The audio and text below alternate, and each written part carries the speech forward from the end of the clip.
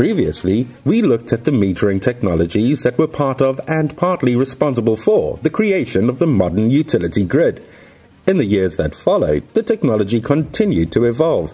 Meters became smaller and lighter, the load range was extended, friction minimized, and long-term stability was improved. By the turn of the 20th century, three-phase induction meters were developed using 2 or 3 measurement systems arranged on 1, 2, or 3 discs. Induction meters, also known as Ferraris meters and based on the principles of the Blathy meter, are still manufactured in large quantities and are the workhorses of metering, thanks to their low price and excellent reliability. The last years of the 19th century saw the development of the multi-tariff meter, with local or remotely controlled switches, the maximum demand meter, the prepayment meter, and the Landis+Gyr Maxigraph. The first ripple control system was patented in 1899 by César-René Lubery of France and was perfected by Compagnie des Compteurs, later Schlumberger, as well as Siemens, AEG, Landis+Gyr, Zellweger & Sauter, and Brown-Boveri, just to name a few. In 1934, Landis+Gyr developed the Trifecta Meter,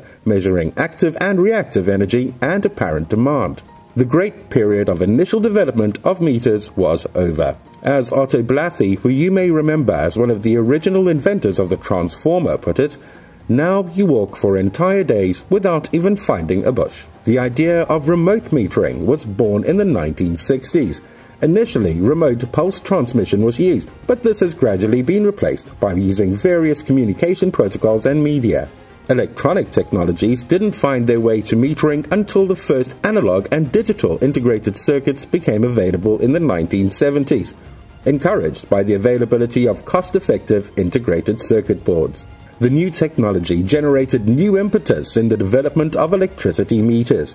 Initially, high-precision static meters were developed, mainly using the time division multiplication principle. Hall cells were also used, primarily for commercial and residential meters. Hybrid meters, consisting of induction meters and electronic tariff units, were constructed in the 1980s. This technology had a relatively short run. Today, meters with complex functionality are based on the latest electronic technology, using digital signal processing, with most functions being implemented in firmware. Improved cooperation between manufacturers and utilities was achieved relatively early. The first metering standard, the C12 code for electricity metering, was developed as early as 1910. Its preface says, "While the code is naturally based upon scientific and technical principles, the commercial side of metering has been constantly kept in mind as of very great importance." Focusing on the business aspects of metering and building on the latest technologies has continued to drive the metering industry forward. Join us next time as we explore the world of metering, the global rollouts and regional differences that all translate into a world powered by the latest technology.